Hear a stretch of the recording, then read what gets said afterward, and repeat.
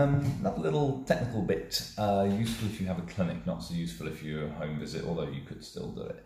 And that is one of these. This is a bore scope. Technically it's an endoscope.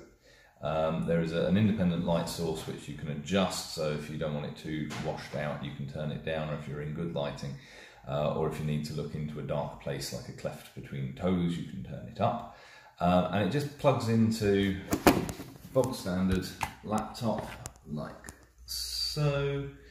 And I have this bog standard laptop throwing up to a big screen so that the patient can see. But you could do it just as easily by putting your laptop on your workstation.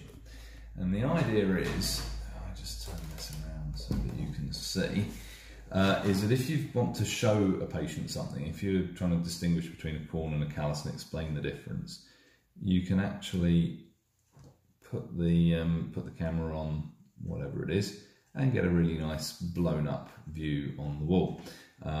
Good for a cleft in between two toes if you need to explain to them why they're getting athlete's foot between their toes and show them how macerated and soggy it is. You can do that. It's good for showing them an ingrowing toenail so that they can see the spike. You can go through the whole thing of, you know, look, what you've done there is cut too far down the side of the nail and you've left a spike behind. So really good patient education tool, not expensive.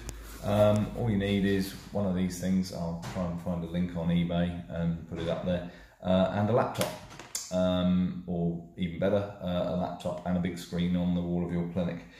Patients really like to be able to see what it is that's wrong with them. They generally appreciate that quite a lot.